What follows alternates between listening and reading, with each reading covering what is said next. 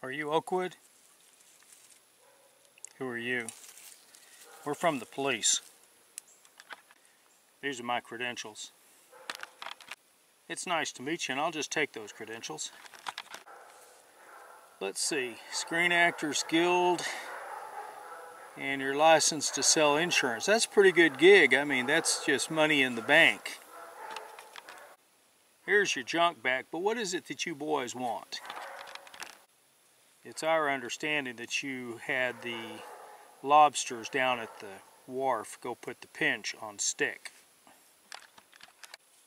So what if I did? Stick had a contract to show up and he didn't show up. He phoned it in. He said it wasn't necessary for him to show up for his own cameo, for his own show. He didn't put that in his statement that he didn't show up for his own show. That's criminal.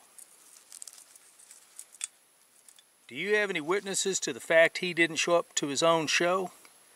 Well, of course I do. You think I would make such a claim without having witnesses? Well, you better have some witnesses, because otherwise you may be going to jail.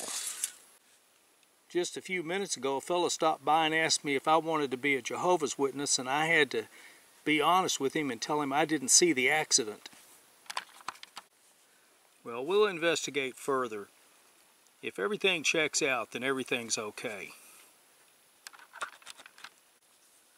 Say, Oakwood, completely off the record, did the lobsters give you a really good price on leaning on Stick? I mean, we're having a little trouble with some of the police officers, and that might be an option for us to have the lobsters go over and lean on them. Yeah, those lobsters gave me a real good deal. What'd you do to get a good price there, Oakwood?